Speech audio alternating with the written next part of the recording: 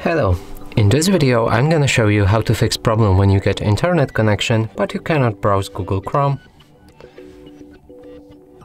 or use Google Play Store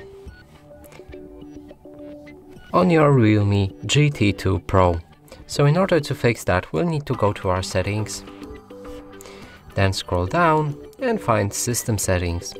Here we want to go to Date and Time and enable Set Time Automatically. Now if we go back to the Google Chrome and reload the page, it should load properly. And the same is with Google Play Store. We open it, we can refresh the page, open any app, and we can install it without any problem. And that's it for this video. Hope you like it. Please consider subscribing to our channel, leave a like and a comment below.